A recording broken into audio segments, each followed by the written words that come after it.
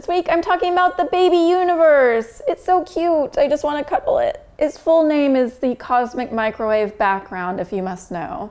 It's adorable and a little bit lumpy. It's when the universe was only around 380,000 years old or so, and considering the universe is 13.8 billion years old, these are definitely adorable baby pictures. The cosmic microwave background is the furthest back we can explore using light, and all those tiny little fluctuations in color that you see actually correspond to tiny fluctuations in temperature in the early universe. Like many baby pictures that were taken in the 90s, we started off with disposable Kodak cameras and Polaroids. Similarly, the very first few baby pictures of our universe were taken using some low-res versions of cameras before we were able to upgrade to high-res versions. Only that when we were taking our early baby pictures of the early universe, we weren't using Kodaks or Polaroids, we were actually using space probes, starting with COBE back in 1989, WMAP in 2001, and Planck in 2009. Each successive space probe gave us a better and better image of what our baby universe looked like.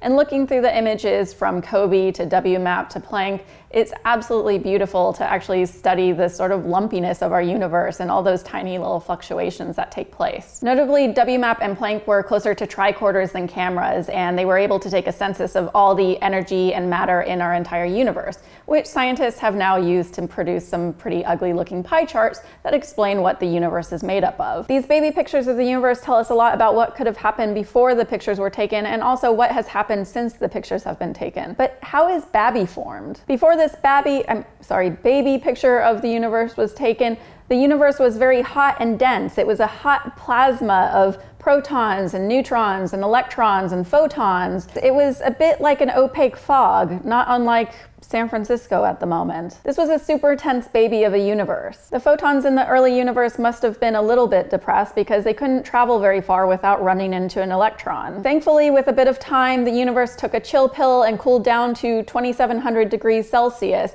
which allowed the electrons to actually pair up with the protons and create hydrogen, which then further allowed the photons to party throughout the entire universe without bumping into electrons as much, which also made the universe change from being opaque to being transparent. When these photons were finally free to travel around the universe unrestricted, that's when we were able to take this baby picture of the universe. Because the universe is now very old, it's 13.8 billion years old, and much of the light since then has redshifted due to the expansion of the universe, we can only see this light in microwave. This is not the thing that helps you get lean cuisines every weekend, although that too, like yourself, is made of star stuff.